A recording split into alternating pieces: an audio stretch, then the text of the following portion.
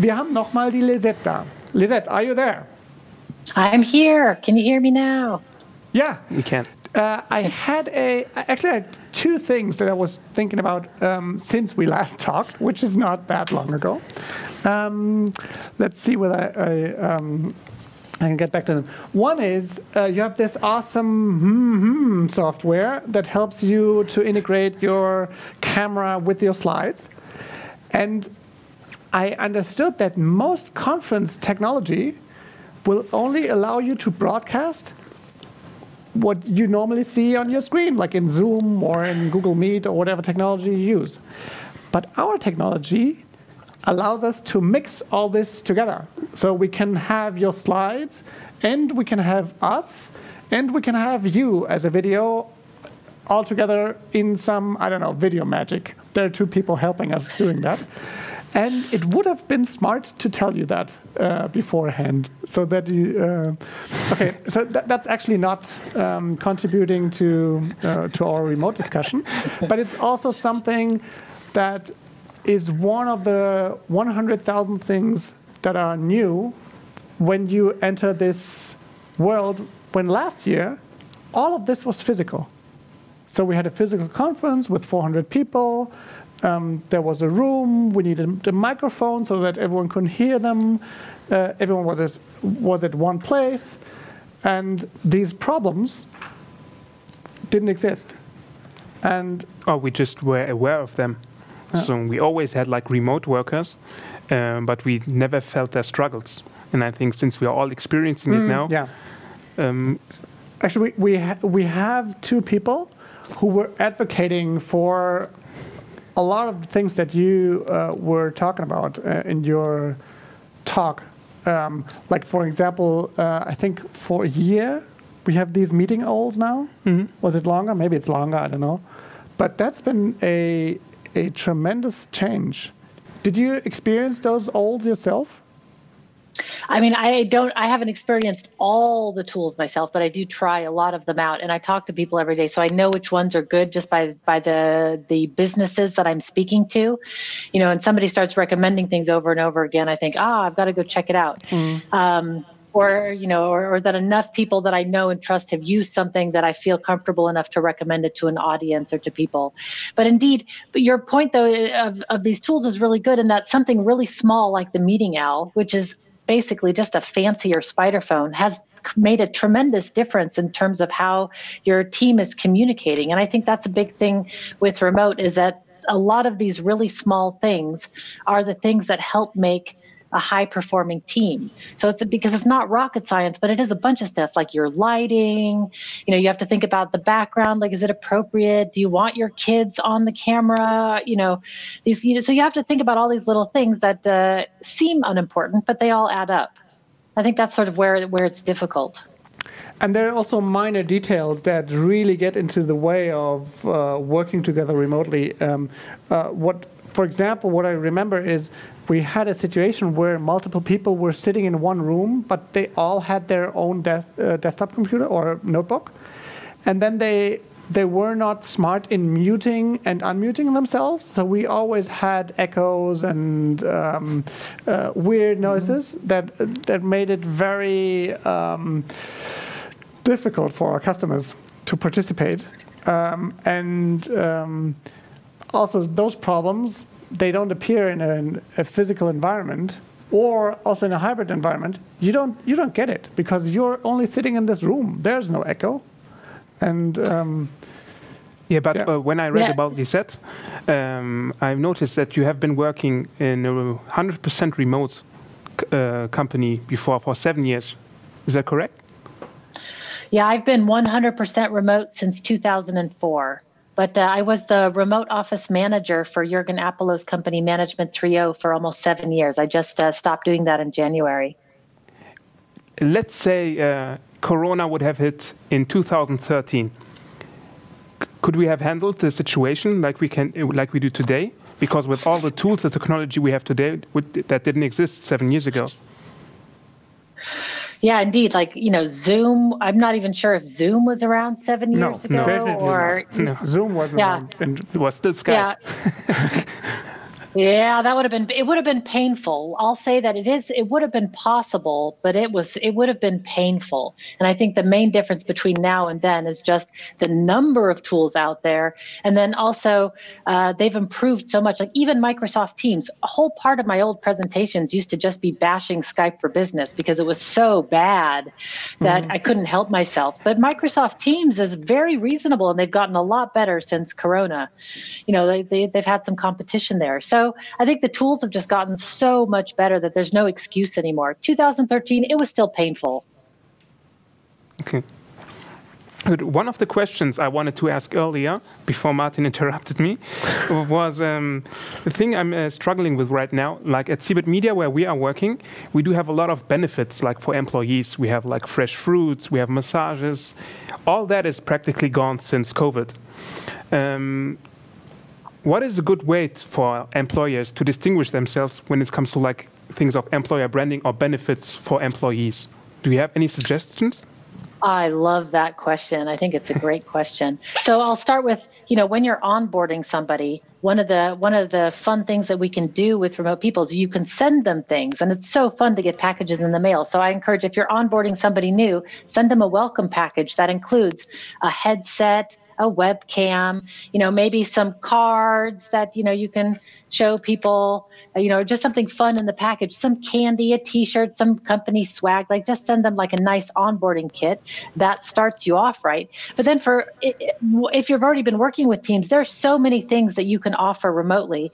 There's companies that, there's one called Tingly where you can send people on an experience. Like they get a list of 20 different experiences like chocolate making or parachute jumping, whatever. They have a whole bunch, and you can give them the choice to choose their own experience. For the people that I work with now, we send out gift baskets for all the birthdays and holidays. So people will just get like a gift basket in the mail. And one of the things that I tell people is you can send a pizza almost anywhere in the world. So it's not that hard. So if you notice your teams are working hard or burning the midnight oil or just, feel like a fun gift, like sending pizzas, you can do it almost anywhere. But I have a woman in India that I work with. I've been sending her cakes and flowers for the last couple of years on all of her birthdays. I mean, the sky's the limit. So it's easier to do it in person, but we can get a bit creative. Gym memberships, like book clubs, beer of the month clubs. There's so many things that you can do. You just have to get a little creative online. It's not going to be the same as in the office. That's what I mean. It's a different medium, but, just learn to work in this new medium. And I would say it's also not going to be as good necessarily. So I don't want to be here to make the argument if remote is better than in person. Like clearly it depends. So they're different. And if you're going to operate in that remote way, just make sure you're operating in the right way if you're remote. One point that I get from this argument is that you shouldn't try to copy over the physical things into a remote setting, but you have to think about things that really work in the remote setting. Like a lot of things that you have been talking about are interesting and nice perks for people that they can experience individually. But a lot of things that we do here as perks in the office are more often experienced together. Yeah. If it's a beer on a Friday or a Coke, or if it's playing pool or having a meeting in a ball pit, or so this it is definitely different. And I think the magic is if you don't try to copy over stuff from physical to remote, but you invent the things that are interesting for remote as well. Yeah. Yeah. 100%. Those cards. Really, how do you do that? Can you show us? They're just physical. Yeah, I just have a whole.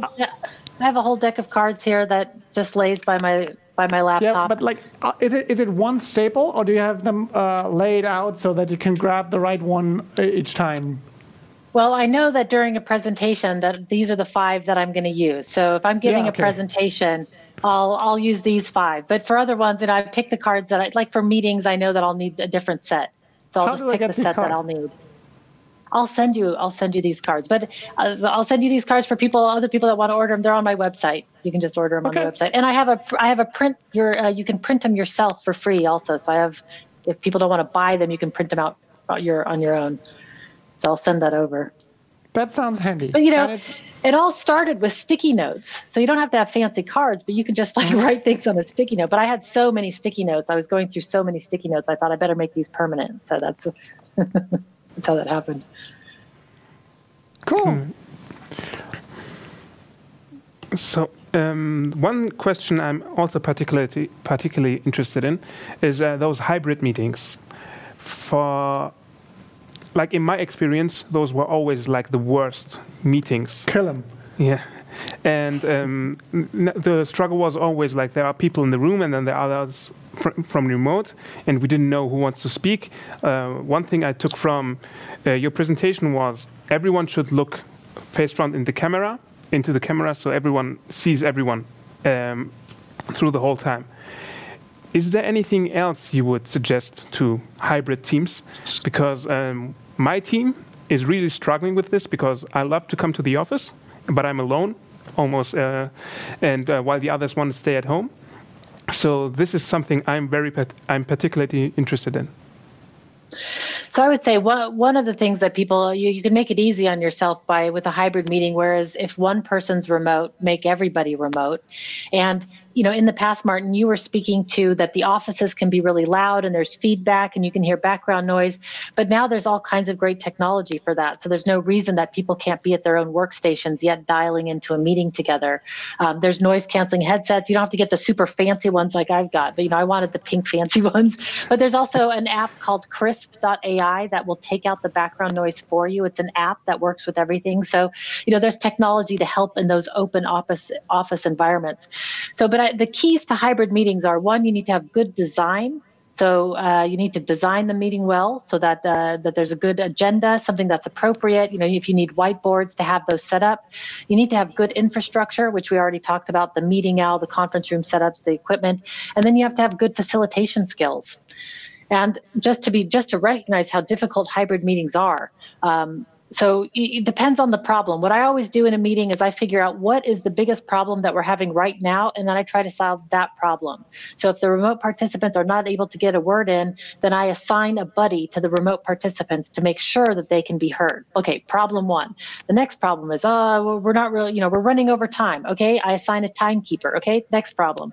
So I just attack things one by one. I don't try to do everything at once. So in your hybrid meetings, I would say, what is the biggest thing that's frustrating?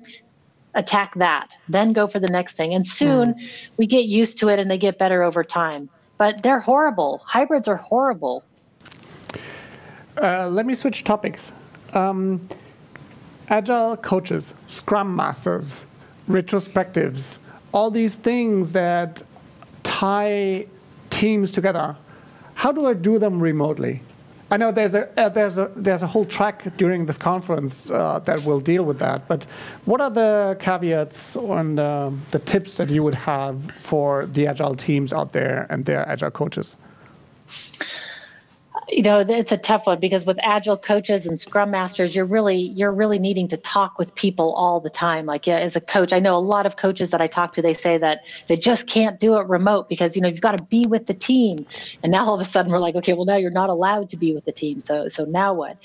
And I would just say, again, reaching out, one, get your team agreements in place so that you know what the core, when it's okay to reach out. And then for Agile coaches, really get good at the technology, your one-on-one conversations. And then since we need a lot of rituals and sometimes we need a lot of speed in talking with each other, I would really recommend for coaches these virtual office technology platforms where you can be close to the people that you need to be close to and quickly get in contact with them and without having to schedule a meeting.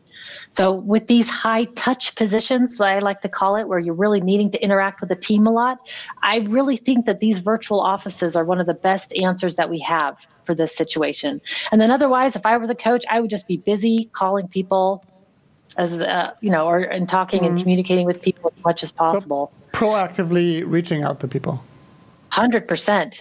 100%. Can you decipher the virtual office so what is pervasive is chat and video calls, right?